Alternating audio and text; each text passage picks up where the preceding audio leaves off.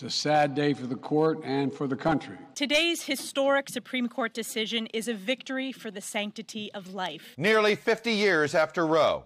In a landmark ruling, the Supreme Court today legalized abortions. The decision by the High Court to eliminate the constitutional right to an abortion was met with celebrations and anger, with protests in cities across the country. It's shocking. This is something that women should have a right to. It's a roller coaster of emotion. It's complete and utter joy. The justices decided 6-3 to uphold Mississippi's law banning abortion after 15 weeks. The case actually before the court. But then they went further, deciding 5-4 to overturn Roe. All three of Trump's appointees were in the majority. Chief Justice John Roberts said he would have taken a more measured course. We couldn't be happier with this decision, and I've never been prouder to be a Mississippian. We are headed down a dangerous spiral that will erode our democracy. The decision set in motion trigger bans in 13 states. In 7 of those states, abortion is now already illegal.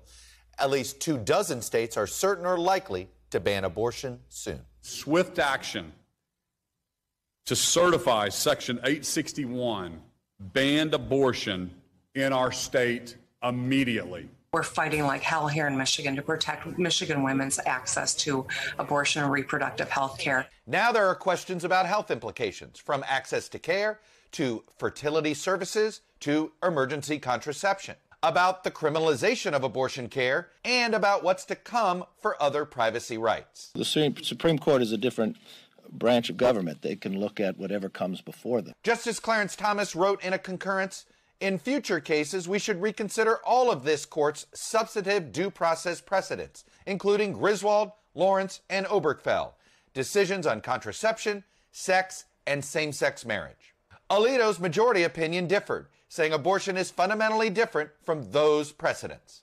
Now, without the votes in the Senate to codify Roe into law, Democrats are turning to November. Roe is on the ballot. Reproductive freedom is on the ballot. The answer is simple. It's November. It's the ballot box. Hoping the abortion issue will divide Republicans, drive base turnout, and turn swing voters, suburban women in particular, from a focus on the economy to the fight over reproductive rights. Thanks for watching our YouTube channel. Follow today's top stories and breaking news by downloading the NBC News app.